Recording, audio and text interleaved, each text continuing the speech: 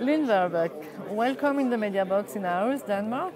You are Vice President of the Congress of Local and Regional Authorities. You are also King Commissioner for the province of Flevoland, Netherlands. And today you are taking part to this conference on the prevention of radicalization leading to violent extremism. In your view, as elected representative, and according to your experience in the field, how can cities help in avoiding violent extremism? Well, I think it's very important as an elected representative that we show to our society that we take this very serious, that we want to handle it in a professional way, and by doing so we have to exchange ideas between all the mayors, all the governors, what are their experiences and what can we learn from that.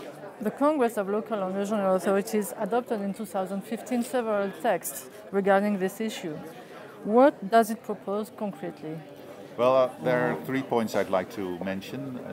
The awareness raising is very much at stake. We have to do activities that people get aware what's happening, that people understand what's happening. And then at the same time we must work on prevention, because we see that the different programs that are already materialized in several cities are very well functioning. It works really well to do prevention activities, to prevent people to radicalize.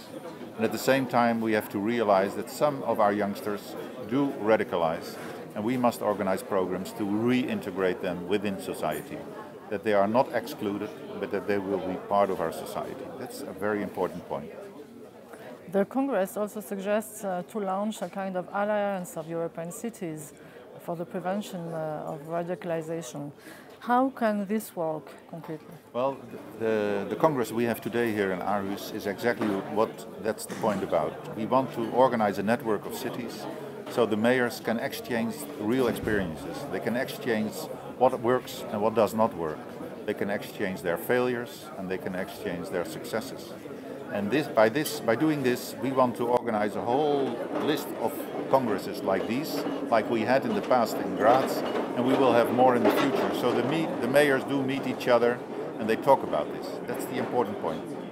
Thank you.